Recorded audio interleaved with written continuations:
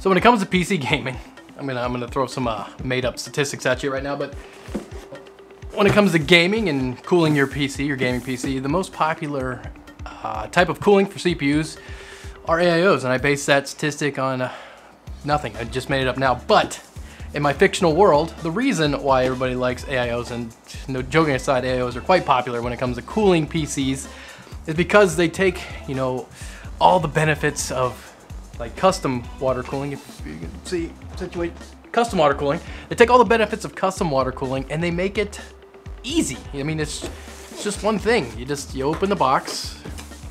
Opening the box is tough sometimes. There you go. What the deuce?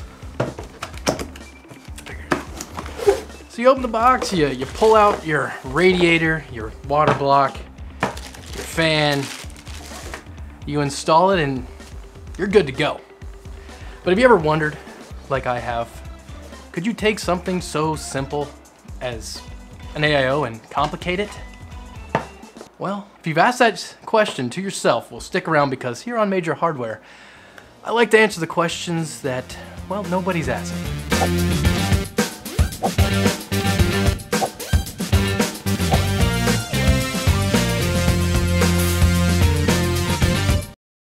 So,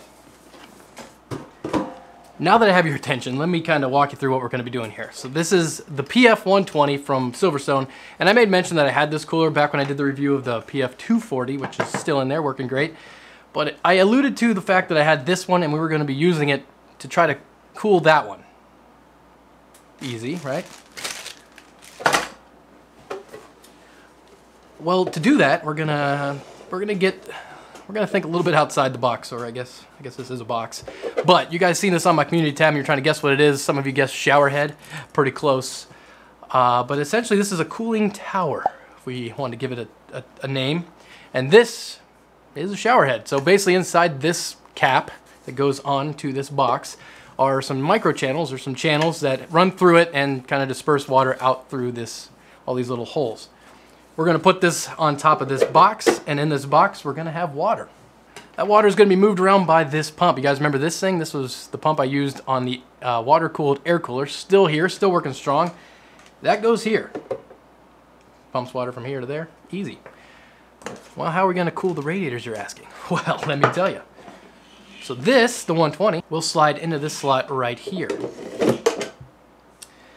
On the other side here, you might notice another slot at a bit of an angle. That's where we're going to insert the other 240. So basically we're going to insert the 240 this way. We're not going to be able to cover the whole thing, but we'll be able to get at least 120 millimeters of it. So another like 120 millimeter fan version. That's going to go here. And we're going to cool this one. So we're going to basically make it work opposite to how it normally does. It normally takes heat away from your CPU. Well, we're going to do it backwards. Now we're going to put cold to this plate. We're going to run it into the radiator, use water from the pump to pass that coolness to our heated radiator via the water in the box, and then hopefully cool our CPU. Sounds like magic, might be magic, might not work, but we're gonna find out. Now, I haven't actually tested any of this other than I filled the box with water to see if it holds water, but I don't know if this is gonna work at all. On this side we have, basically this is just a mount for the water block, so it's going to be mounted to that, and then this is just kind of a funnel to hold our magical cooling substance over top of the block. I swear this fits. Bam, got it. So I guess step one would be, let's solve this leaking problem, because I know it does leak, so we need to fix that before we can try to cool anything. So it's actually leaking right around where the pump plugs in, because it doesn't really get a good seal to it. So I'm going to use my buddy here, hot glue, and we're just going to cake a whole bunch on there and hope it seals up any cracks or gaps we have. Pretty much straightforward, I think. I don't know. We'll find out. Let's try it. All right, just a little bit of glue like that. Should be good. And then we'll just put it in there.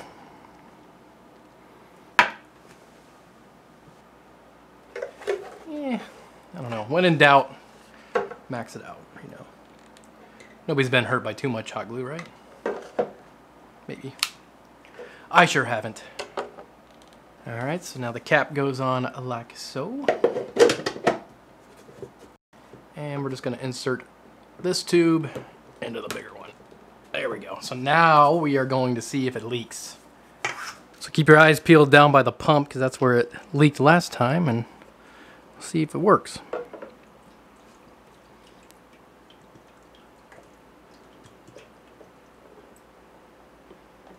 Make sure everything's fully submerged.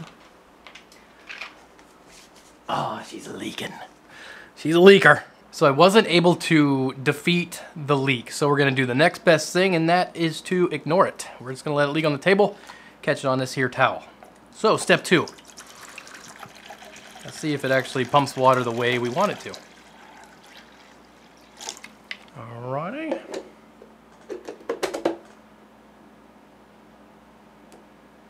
Here we go. Oh! It actually works better than I thought it was going to. Just take a look at that.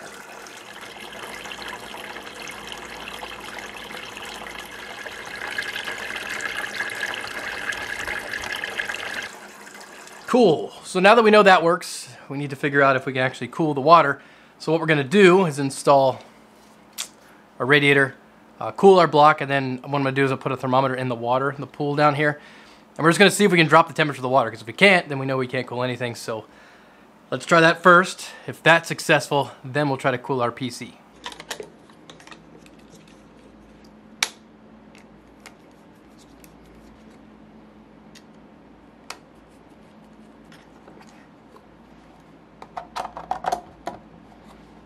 See what our water temperature is sitting at. Looks like it's leveling off around 62 degrees Fahrenheit. We'll just keep it in Fahrenheit for now. And now let's answer that question. How are we going to cool this block here? Well, let me tell you, we're not going to use ice this time because, well, one, the biggest reason I didn't is because I don't think it'll get cold enough. Two, it'll drip and it'll get all over our block here, and I imagine it would short out the pump eventually. So we're gonna use something even better. I bet you know what this is. So this is dry ice. Remember, never use me as a benchmark for safety. But dry ice, in a nutshell, if you're gonna use it, make sure you follow the safety precautions for it. No sealed containers, don't touch the bare hands, don't eat it, you know, just the normal stuff, eye protection. Don't be dumb. But that's what we're gonna do. We're gonna put some dry ice in this box. It's kind of an unknown because I don't know what happens when you get a water pump or like this pump here. I don't know what happens to it if you get it very, very cold. Is it just gonna break it immediately? Is it gonna transfer that cool liquid into the radiator? Then we can maybe see if the water is gonna cool down. I don't know, there's a lot of unknowns here, but we're gonna find out. So we're gonna start with a little piece of dry ice. Move this back down. Oh God, it's frozen. Ah, there we go. I don't know if you can see that. We're still at 62 degrees. I can feel the pump running. I wish these cords weren't so non-bendy, but I guess we'll have to do. I'll move that over here. Okay, see if we can't done cool down some time.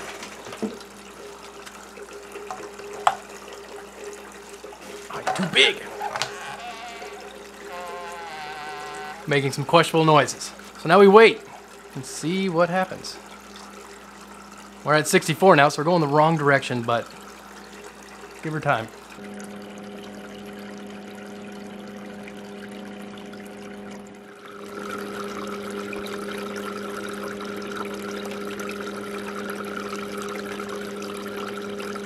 Well, surprisingly, things are looking kind of positive. So I did plug another thermometer in here. So I'm measuring the water temperature, which started at 64, and I'm just measuring the room temperature, which is right around 69. And actually, the water temperature is now 60 degrees, so we've dropped 4 degrees. It feels cold coming out of the, as it passes through the radiator. And I actually can feel, even though these lines are coated, they still feel cold. The dry ice is almost gone now. But I think that we have proven that we can at least cool down the water. Now it'll take a while if I wanted to wait till this whole pool was cooled down as cold as you can get, but we're just gonna try to see if we can keep up with what the CPU's putting out. So now I gotta move all this over to there and see if I can get everything set up, and we'll run some benchmarks and see if we can keep that CPU cool. And also, yeah, we're still on the 2500K. You guys might have noticed my Ryzen CPU did come, so eventually we're gonna upgrade that system, move everything over to this one, and the 2500K will be finally gone. But I think this is a good test for its send-off. So be right back.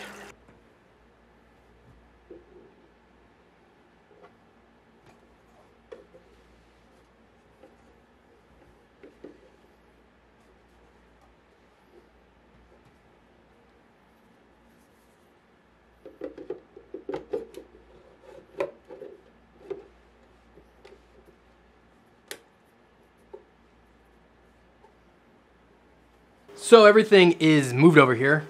Nothing in the hopper right yet. We're just running the waterfall or the cooling tower over the radiator that's actually plugged into the CPU. And I'm just running IDA64, so we're just gonna let it run, kind of equalize, see where it wants to level off, and then we'll add some dry ice and see if it actually drops the temperature. So I've had this running for a little bit now. The radiator is, well, it's actually warm to the touch, so that's something. Temperatures currently look to be around 70, so now we're just going to add a bunch of dry ice to this hopper and see if we can actually see any dip in temperature at all.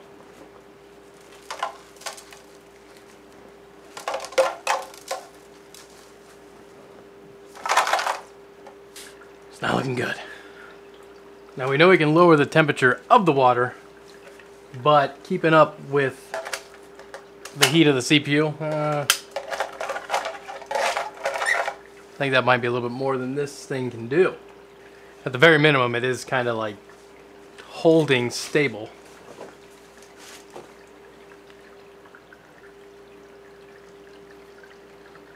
I just think it's too hot. I mean,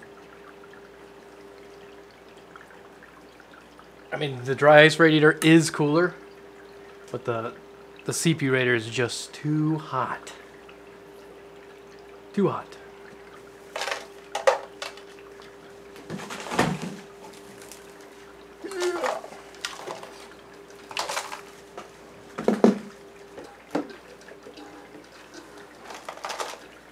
Come on, dry ice, you can do it. Well, I don't know. It's been going for a while. I mean, maybe we're, I don't know. Mostly, let's turn this bad boy off. Starting to lose a little water, and I can't add more because that kind of just ruins everything. But I don't know. We proved that you could cool water this way. I mean, you can take coolness out of the dry ice and pass it into the water and then into the radiator. But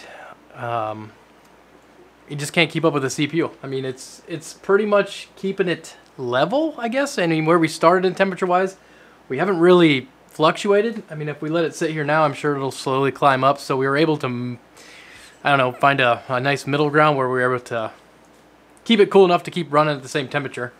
So we can basically break even. I don't think we can call it cooling, but hey, it was fun. We at least know. I bet if we optimized the setup, maybe had a larger, I don't know, what do you guys think? Is there any way to make this work?